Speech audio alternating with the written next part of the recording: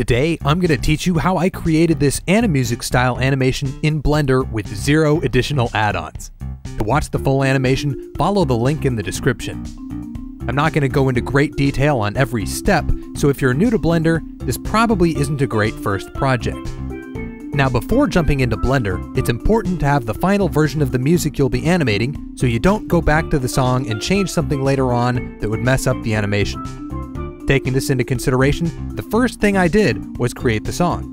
To do this, I used Logic Pro X, but really any MIDI sequencer should do the trick. Because I wanted to make a pipe dream style animation, I knew I needed to choose instruments that could be played percussively by the flying metal balls. In other words, no woodwinds, brass, or the like. For the sake of simplicity, it's a good idea to keep the tempo consistent and make sure your notes are quantized so they align perfectly with the beat of the song. Now let's jump into Blender. Modeling the instruments was pretty basic, so I'm not going to cover this in great detail. For the cymbals, I just made a circle, filled it, subdivided it with edge loops, and enabled proportional editing to pull up the middle and bring down the edge. The thickness was then added with the solidify modifier. I used a couple of modifiers on the drums as well, namely the mirror modifier to mirror the top and the bottom, and the array modifier set to object offset for the side details. The other instruments were pretty simple as well. Just keep in mind the pivot point of any object that will move has to be taken into consideration. For example, the keys on the marimba should be set to pivot near the back of the key. Be sure to head to the Physics Properties tab and enable collision for each object that the particles will interact with. For the ball, I started with an icosphere and gave it 3 subdivisions and metallic material. I went with an icosphere because the geometry is more even than the UV sphere, which I figured might be beneficial when working with physics simulations. Once your instruments are done, think about how you want to arrange them, taking into consideration camera moves, lighting, and animation. Once again, this is something that you should finalize before you start animating because changing something later on would be a nuisance.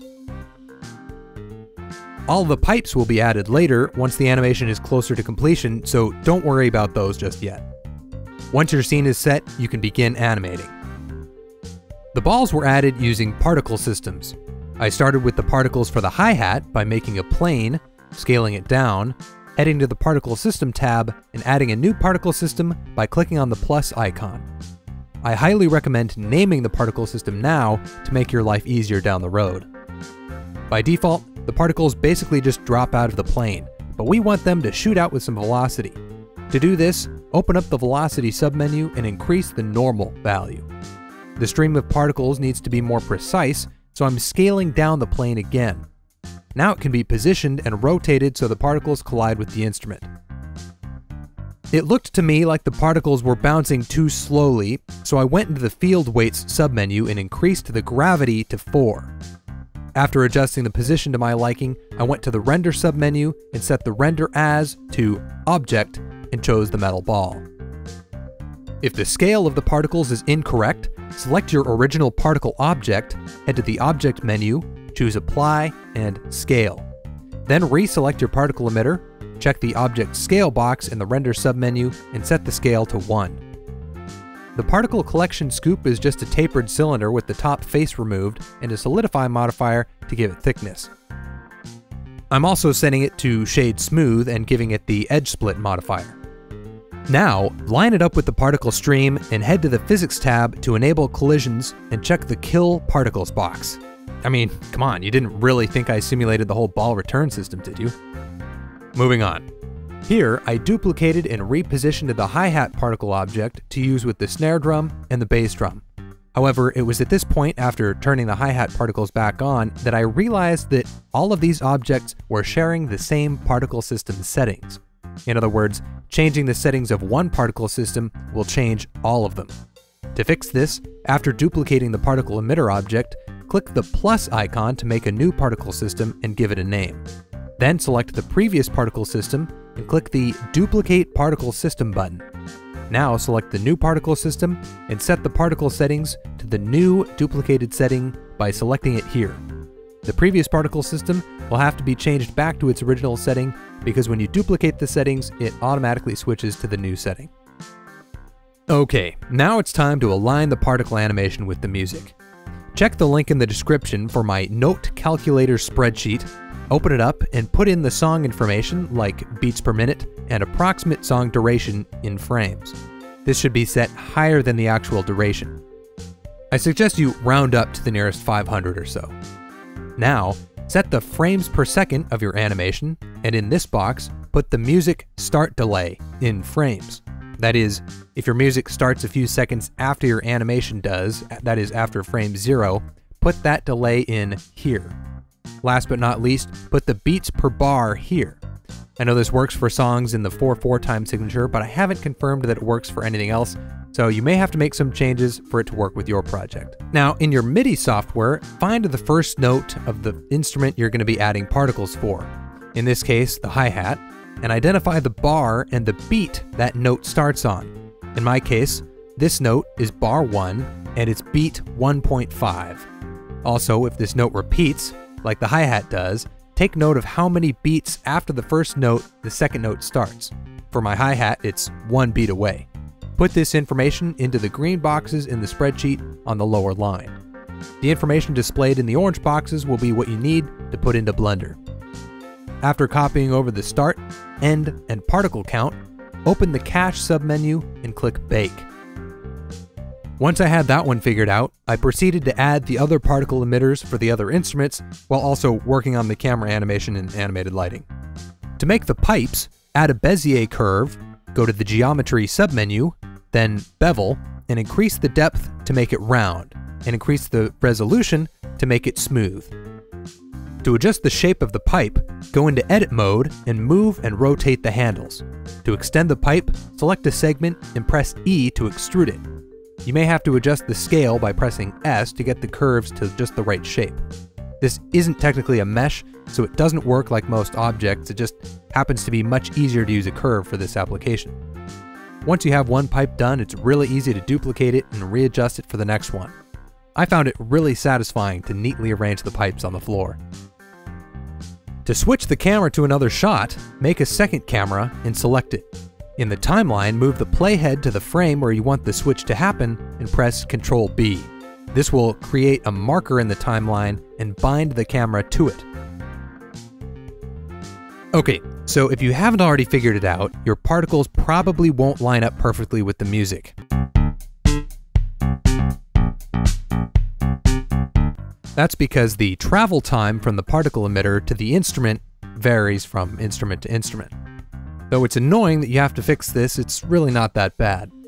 Advance the timeline frame by frame from the moment a particle is created to when the particle contacts the instrument, and count how many frames of delay there is. For my animation, most instruments had a 13 or 14 frame delay, but the bass was 18 and the steel drum was only 9. I decided to sync everything to 14 frames of delay, which meant that I had to move the bass particle animation ahead 4 frames and the steel drum particles back 5 frames. This can be done by going into each particle system for that instrument and adding or subtracting the necessary frames from the frame start and end times. Now we'll take a look at the animation of the instruments reacting to the impact of the metal balls. This is a pretty straightforward process and really brings the instruments to life. We'll start with the cowbell. First, make sure the object origin is located where you want the object to pivot from.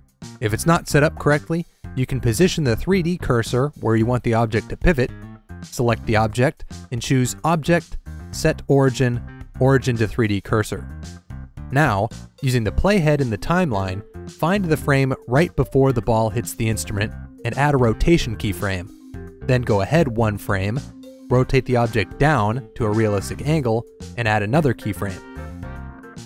Then select the first keyframe, copy it, and paste it a couple of frames after the second keyframe to make it return to its original position. Now, to make the instrument have a little bounce to it, back up a frame, rotate the instrument up past its original resting place, and set another keyframe. Now you can duplicate this set of keyframes and paste them whenever a ball hits the instrument. In my case, I was able to duplicate it out to make this series of 3, then duplicate that series again anytime it repeats. The marimba keys and hi-hat are basically done in the same way as the cowbell, but the base strings are a little different. I had previously made one string and duplicated it with the array modifier, so that had to be removed before continuing. I decided to use shape keys to animate the string.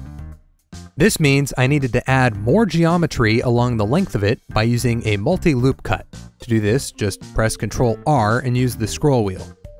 Now go to the Object Data Properties tab and click the plus button in the Shape Key area to create the basis for the object in a stationary state. Now go into Edit mode, select the section of the string where the ball hits it, and enable proportional editing by clicking here. Now if you move that section of the string, you can use the scroll wheel to gradually select the surrounding geometry. The default proportional editing mode didn't look quite right though, so I tried several other options before settling on inverse square. Make a new shape key and move the geometry into the desired shape. When you leave edit mode, the string will return to its previous shape. Don't worry though, because you can now adjust the value parameter of key 1 to animate the shape of the string, which is what we're going to do after making another shape key of the string bouncing back the other way. Okay, now it's time to start keyframing. This took a little finesse to get just right, but this is basically what I did. Mouse over the value of key 1 and press I to insert a keyframe. Now advance the playhead one frame, increase the value to 1, and press I to insert another keyframe. Advance the playhead again and zero out the value of key 1. Then, insert a keyframe for both key 1 and 2. Go ahead another frame and increase the value of key 2 to make the string bounce forward and add a keyframe. One more frame forward, the value can be zeroed and keyframed. This sequence will animate one iteration of the string vibrating. I then repeated this process but set the value to 0.5 for the third bounce and 0.4 for the fourth and final bounce. This sequence of keyframes can then be positioned and duplicated to align with every time a ball hits that string. I basically used the same process for the keys on the marimba, they just didn't need the shape keys. Well, that covers all the main techniques I used to create this animation. If there's something that I didn't cover, or if you want more detail on a specific step, please leave questions down in the comments and I'll do my best to answer them. Thanks for watching this video. If you'd like to learn more about Blender, please consider subscribing.